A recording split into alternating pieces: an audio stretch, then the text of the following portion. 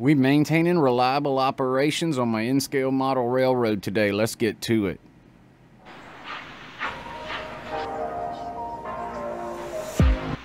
Alright, so in Not Bad episode 102, Uncle Wilmer asked us,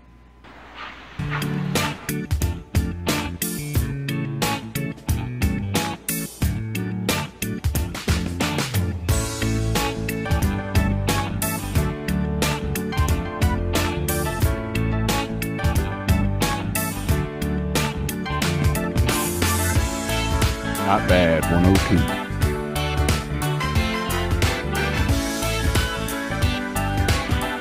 And this question of this week is, I'm going to start off with, I'm just going to come right out and ask it. Now, other than money and time, okay? Other than money and time, what is the one thing that is keeping you from completing your present project that you're doing for your layout right now? You know, a lot of what I have a problem with is, let's just put it this way. I get lazy, and I don't want to do it, or I get disappointed because so call it enthusiasm, maybe. No, I'm gonna say enthusiasm because I'm enthusiastic about doing all kinds of things. I got big ideas, and I'm slow at doing them. So I'd say probably the biggest thing keeping me from completing my present project is, one, picking out which project to start and finish it before I start another one. But my biggest problem is me. So, with that said, I'd like to hear what you got to say. Leave me a comment. And you know, I thought that was a very good question, and for me it was very simple. I'm just like Sparky, you know, I gotta have the trains running. So for me, keeping the trains running reliably between projects is tough. Seems like I gotta stop after every project and work on the locos, clean the track so I can get the train running good again so I can get back to work on my project. So what impedes me more than anything else is what we're about to do right now. I'm about to walk you through how I run through the locos, I clean them up. I'm going to walk you through how I clean the track real quick, thanks to Sparky's easy track cleaner that I won in Sparky's contest. That's how I clean my track up, then I clean my locos out, and then I can get my train running reliably again. See, my daughter and I got a brand new puppy recently, and she is quite large and quite hairy, and so we do have dog hair out here in the train shed. So I am having to keep up with that as well. So maintenance on the track, maintenance on the locos to keep the train running reliably. I'm going to show you how I do it right now. Alright, so I got everything laid out over here that I need. I got the Easy Track Cleaner by Woodland Scenics. It's a great product. If you don't have it, I will be using it. I'm going to put you on time lapse in just a minute because this does take a little while. But what I'm going to do first, I'm going to clean the track. Then I'm going to take my locos apart, get all the dog hair out of them if there's any in there. Make sure I get any dirt, grime, grease out of there that might have collected. Maybe any dog hair that might have been in there. Obviously that's going to cause me trouble. When you're 1 to 160 in scale, track's got to be clean, locos got to be clean. That way you get a train running reliably. Then you can get to your projects. Then you can make your layout grow. I'm going to put you on time lapse right now. I'm going to get to cleaning the track.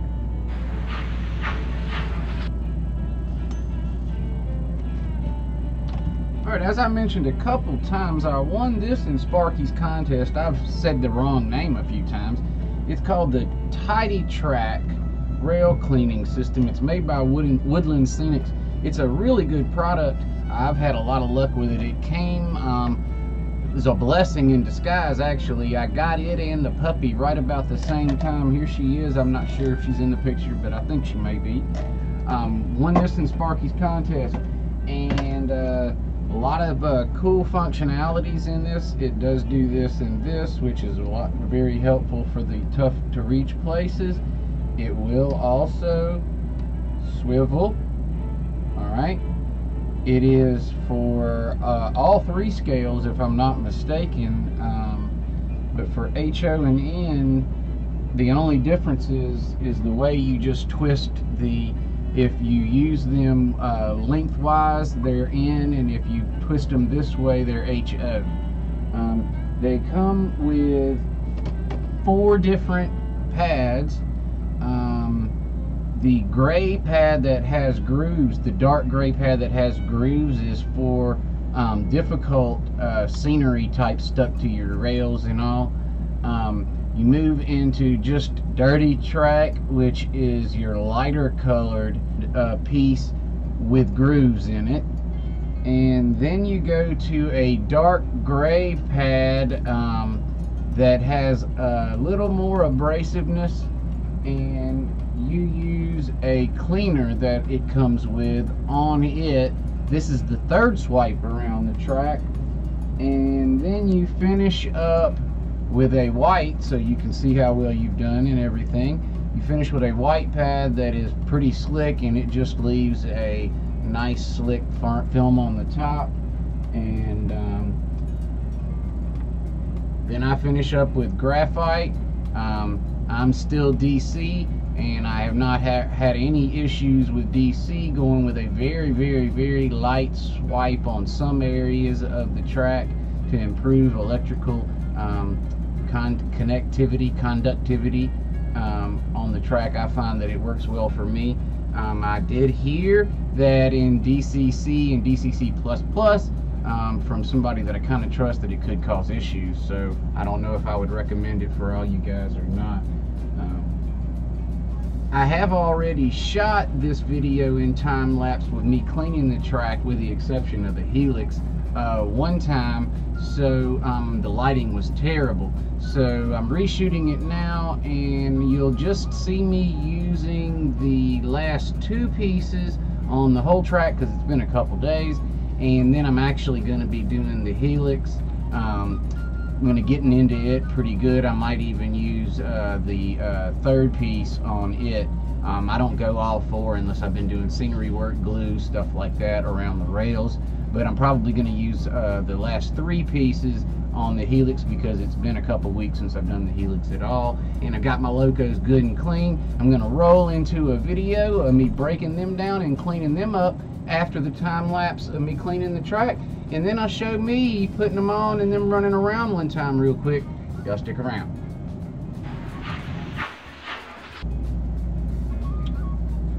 The 2 pads that you begin with, the pads that have the notches that are used to get scenery glue, real tough stuff off, or caked on dirt, tough dirt, that kind of thing, are not turnout friendly. The other 2 pads are, but the ones with the notches and the grooves in them, do not use those across the turnout. You just use the last 2 pads, 2 and 1.